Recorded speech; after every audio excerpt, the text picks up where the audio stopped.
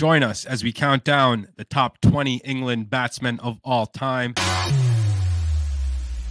Who are we going with on number 20, man? Yes, we're going with W.J. Grace, one of the great batsmen of the early centuries in English cricket. 22 test matches, 1,098 runs. He played from 1880 to 1899, best of 170, average of 51.06. One of cricket's greatest icons, Grace dominated the sport in early years, scoring 54,211 first-class runs and making significant impact on the game's development. It was one of the first stars in cricket. W.J. Grace comes in at number 20 for us. Let's get into mark number 19, man. Yes, we're going with Nasser Hussain, former England captain, actually born in India, played for Essex, 96 test matches, 5,764 runs, best of 207, average of 37.18, 14 centuries. Took over in a transitional period and one of the most impactful skippers during his career, carried the team, very well respected player in the English cricket and all around the world as a commentator as well these days. So Nasser Hussain, number 19 for us. Who are we going with on number 18, Mark? Dexter, 62 test matches, 4,502 runs, best of 205, average of 47.89, 9 centuries. And the thing with all these English batsmen, their career bests is either double or grandfather century or triple. So the English batsmen are always known for playing the long. They love batting and love occupying the crease. Ted Dexter was an aggressive type of a batsman. Scored, as you said, Mark, 4,502 runs, 62 tests at an average of 47.89. Ted Dexter, number 18 for us. Who are we going with at number 17? John Edrich, 77 test matches, 5,138 runs, best of 310 not out, average of 43.54, 12th century. He was a really gritty, stubborn batsman. Held up the West Indies in the late 70s, late 60s and early 70s. Was a batsman full of character. Renowned for his steadfast and meticulous batting technique. Born on June 21, 1937, he was part of a cricketing family and was particularly noted for his tenacious approach at the crease, making him one of England's most reliable batsmen during the 1960s and early 70s. John Edrich comes in at number 17 for us. Who are we going with at number 16, Mark? Yes, we're going with Ian Bell. Elegant batsman, easy in the eyes. Like I always told a lot of players, a lot of young players, if you want a batsman to copy Ian Bell. His technique was immaculate, sound defense, and his strokes were beautiful and aggressive when he played. 118 test matches, 7,727 runs, best of 185, average of 42.69, 22 test match centuries. Renowned for his stylish and technically sound batting. Born on April 11th, 1962, Bell was a key figure in England test team, particularly during their ascent to the top of the world rankings in 2011. Again, known for his elegant stroke play and a beautiful cover drive that he had. Ian Bell comes in at number 16 for us. And guys, let us know what you guys think so far of these picks. Make sure in the comments, you guys let us know what your picks are as well. And before we move on, I'm going to give you guys our first quiz question. We're going to bring you 2 quiz questions during this episode. There's going to be another one. So this is the first of the second. This fast bowler was the first to take 300 wickets in Test cricket and has an extremely impressive average of 21.57. Can you guess his name? We'll drop this answer shortly. Who are we going with on number 15, man? Yes, we're going with Tom Graveney, a solid batsman, technically sound, gritty, played the long innings, played for England, 79 test matches, 4,882 runs, best of 258, an average of 44.38. Averaging in the 40s back in those days, and uncovered pitches in the 60s and 70s. You had to be good to really produce an outstanding career of 79 test matches. Known for his graceful batting style and prolific run scoring ability.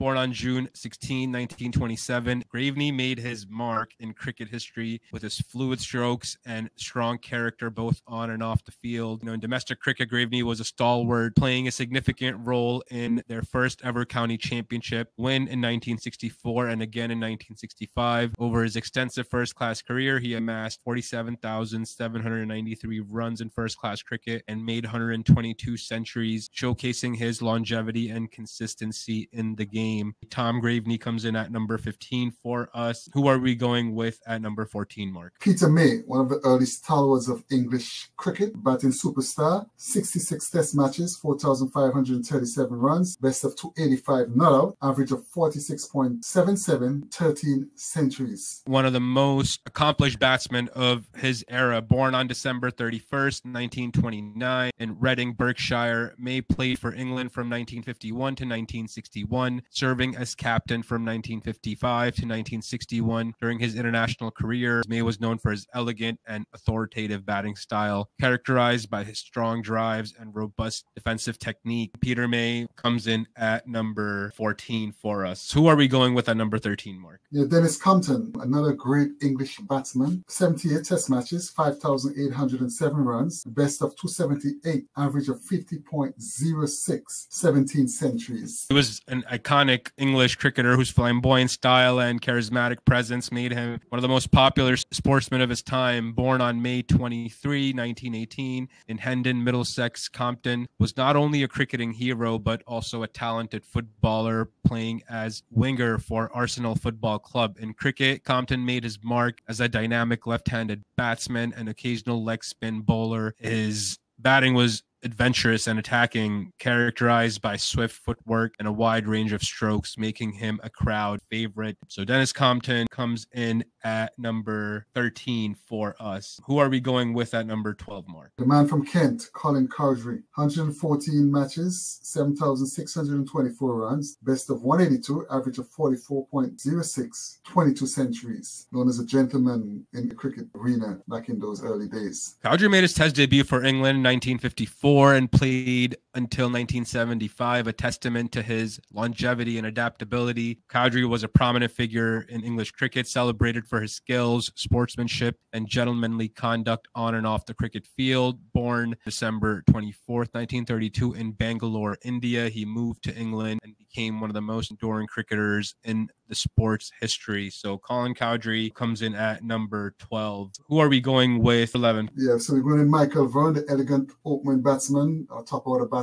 from Yorkshire. Played 82 test matches, 5,719 runs, best of 197, average of 41.44, 18 centuries, and remember for his remarkable knocks in the 2005 Ashes. Vaughan, born on October 29, 1974 in Manchester, England, led England to historic Ashes victory in 2005. Their first Ashes win since 1986-87. Vaughan was an elegant right-handed batsman known for his strategic acumen and leadership qualities. He made his test debut for England in 1999 and quickly established himself as a key player. Michael Vaughan comes in at number 11 for us. Before we move on, we asked you guys a quiz question, so I'm going to give you guys an answer to that question before we move on to number 10. We asked you guys, this fast bowler was the first to take 300 wickets in Test cricket and has an extremely impressive bowling average of 21.57. Can you guess his name? We're going to bring up the answer on the screen. The answer is Fred Truman, or Fiery Fred. Was one of the greatest fast bowlers to have played for England and was first to reach 300 wickets. Fiery Fred is the answer. Hope you guys got that one right, and stay tuned for another one coming up shortly.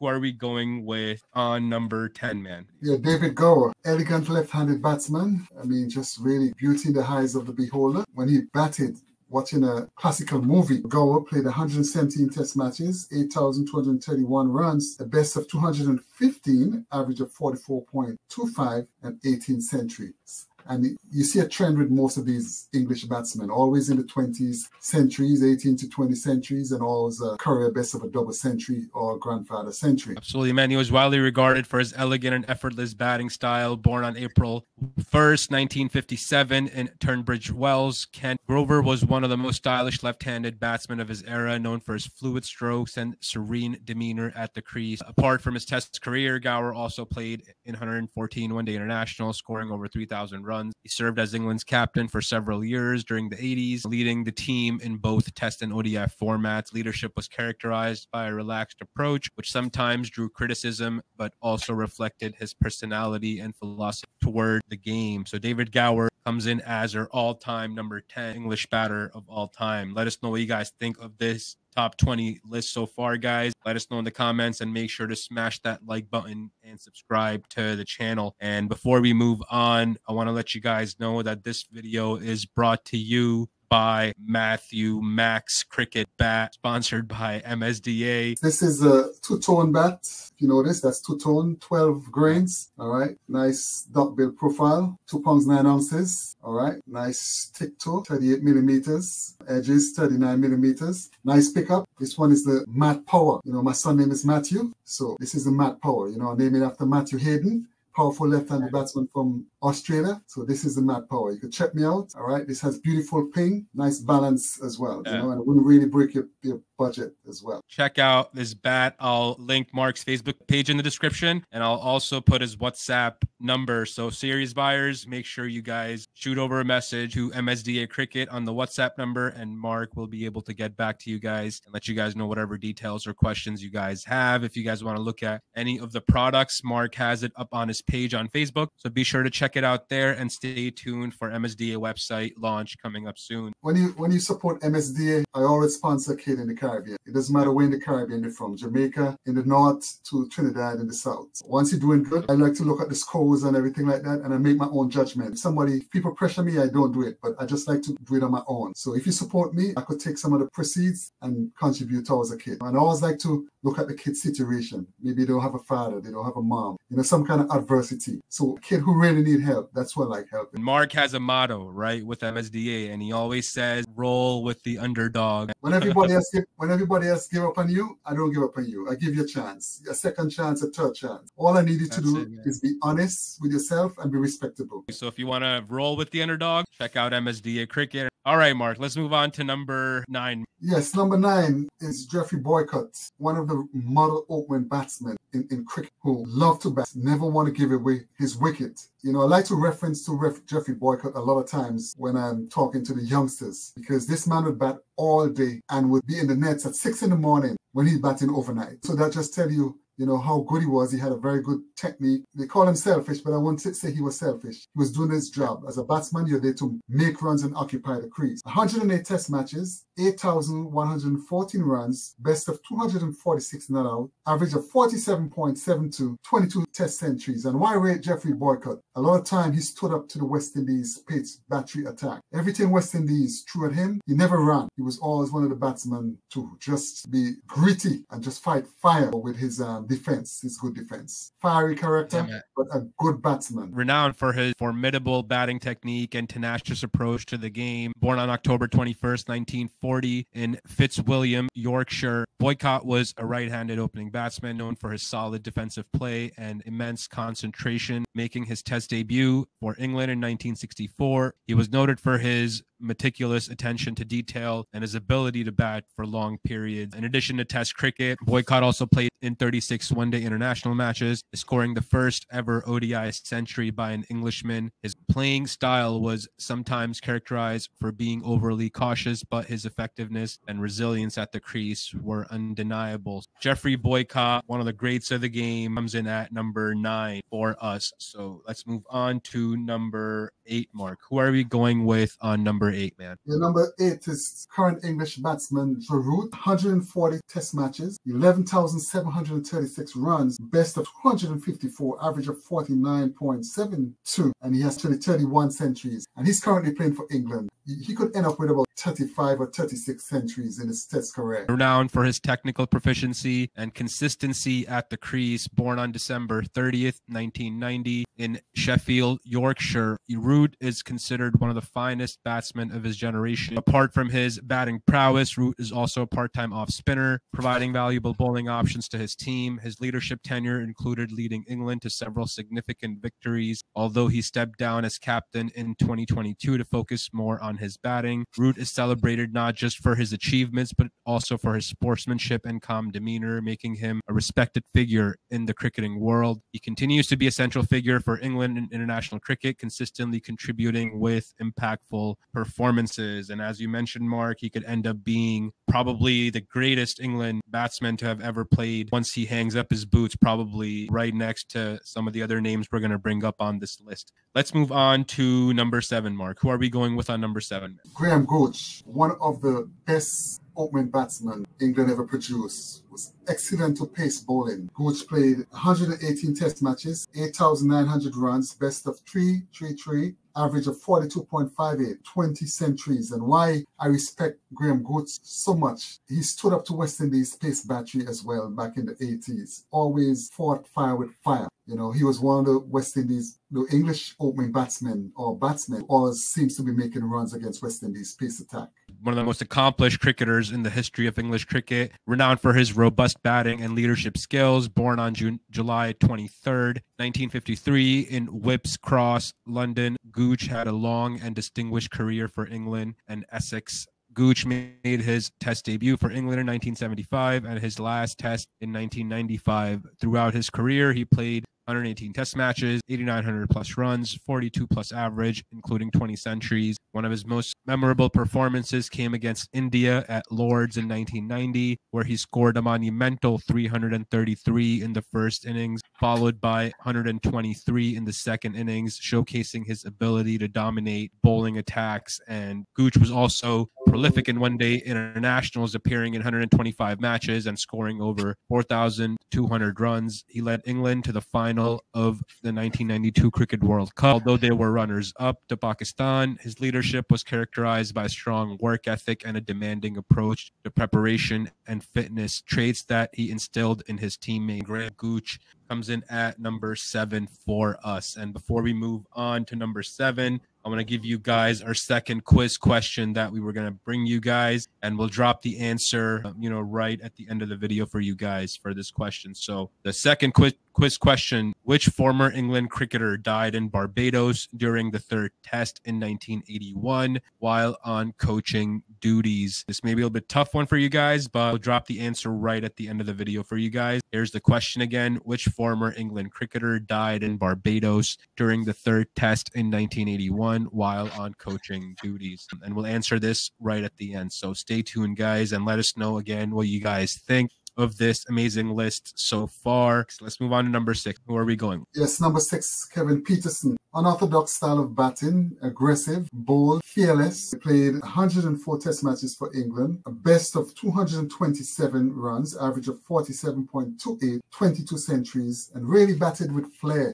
when he played for England. 8,181 runs. He played some really crucial innings in the Ashes in 2005 Ashes. That really made him a hallmark for him, put him on the map on the world stage. And after that, his batting had blossomed from game to game and grew from strength to strength. Yeah, man, he was widely regarded as one of the most talented and controversial players in the history of the sport. Born on June 27, 1980 in Pietermaritzburg, South Africa, Pietersen qualified to play for England through his English mother and moved to England in his early 20s. Pietersen made his England debut in 2004 in one-day internationals and soon after in Test cricket, where he quickly became known for his aggressive and flamboyant batting style. His ability to play audacious shots and dominate bowlers made him a standout performer on the international stage. Over his career, Pietersen played 104 test matches, scoring over 8,000 runs, 47 average, 23 centuries, and also played 136 ODIs, 4,400 runs, 40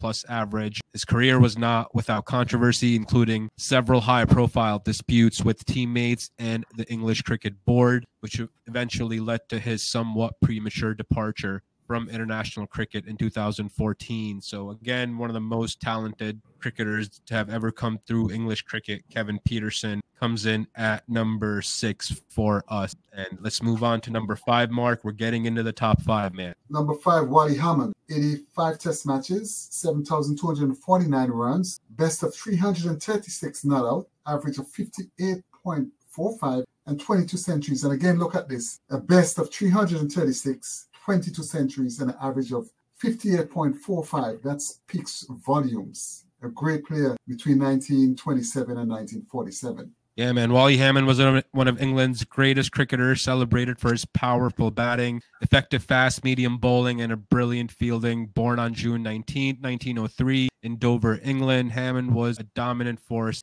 in cricket during the 1920s and 30s. Hammond's Test career spanned from 1927 to 1947, during which he played 85 Test matches for England, scoring 7,249 runs at an impressive average of 58.45 with 22 centuries again and 24 half centuries. Great conversion rate. His highest Test score of 336 against New Zealand in 1933 was a record at the time and demonstrated his ability to play long and commanding innings. Hammond's cricketing career was not without its challenges, including health issues and personal difficulties, but his on-field performances remained consistently outstanding. He was a key figure in English cricket, both before and after World War II. Wally Hammond passed away on July 1st, 1965, but he left behind a record that cements him as a true cricketing legend. Wally Hammond, number 5, comes in at number 5. Let's move on to number 4, Mark. Ken Barrington, one of the best English batsmen in the early 60s, very respected, 82 Test matches,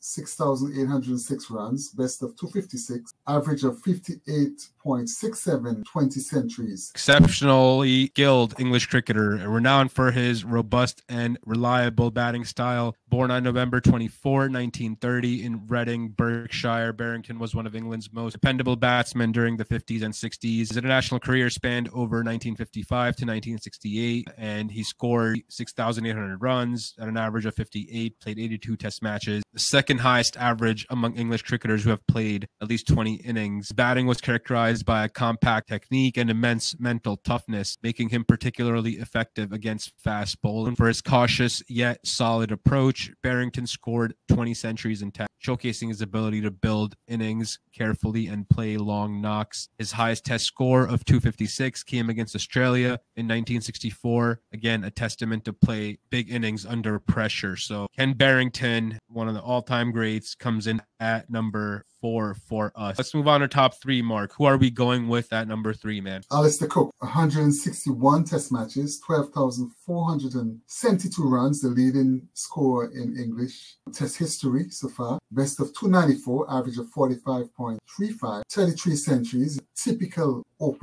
school opening batsman. One of the most prolific batsmen in the history of Test cricket. Born on December 25th, 1984, Cook spent the majority of his international career as an opening batsman for England, and he also served as the captain of the Test team. Cook made his Test debut for England in 2006 against India and quickly established himself as a key player. Known for his calm demeanor and technical proficiency, Cook's ability to bat for long periods made him a formidable opponent in the longest format of the game.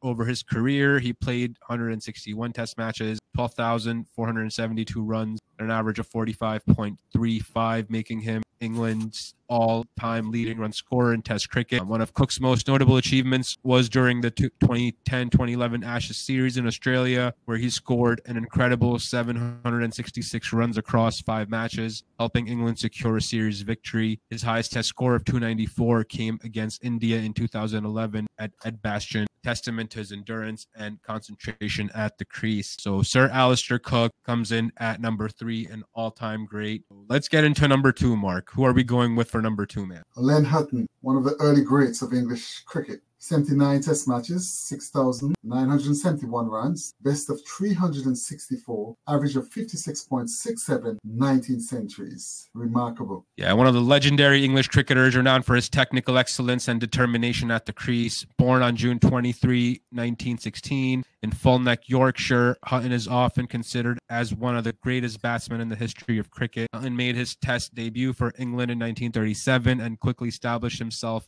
as a key player in the team. He is best known for setting a world record for the highest individual score in a Test match, scoring 364 runs against Australia at the Oval in 1938, a record that stood for nearly 20 years. The innings was a testament to his concentration and stamina qualities that define his batting style. Over his Test career, which was interrupted by World War II, Hutton played 79 matches and amassed 6,971 runs at an impressive average of 56.67. His ability to anchor the innings and his technical skill against both pace and spin bowling were highly admired. and was particularly noted for his cover drive, a stroke he executed with elegance and precision. There's a rumor that he was one of the first players to play the reverse sweep. So maybe not the reverse scoop, but the reverse sweep. An early pioneer and an innovator of the game. Sir Len Hutton comes in at number 2 for us. And before we move on to number 1, which you guys will have to take a guess at, Mark will give you the details, and you guys will take a guess, and we'll drop the answer right at the end of the video.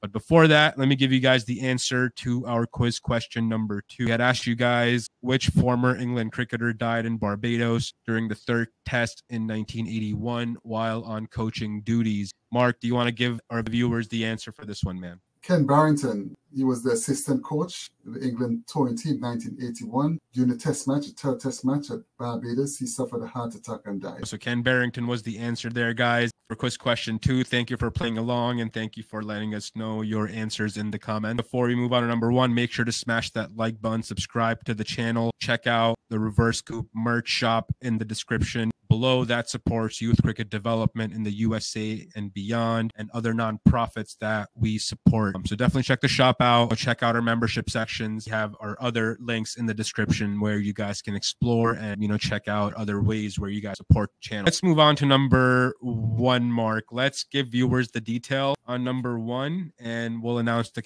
answer right at the end of the video. Yes, he played 61 test matches, 5,410 runs, best of 211, average of 56.94, and 15 centuries. But besides that, he was often referred to as the master. In first-class cricket, he scored over 197 centuries. Scored 61,760 first-class runs, more than any other player, and as Mark mentioned, made 197 centuries. Answer, Mark, you want to let the viewers know the answer to number 1, man? Jack Hobbs. If you haven't checked out our top 10 West Indies ODI batsmen of all time, you can check it out on the screen right here. We'll link it in the end screen. Mark Auden and Nabil Khan from the Reverse Scoop, signing off.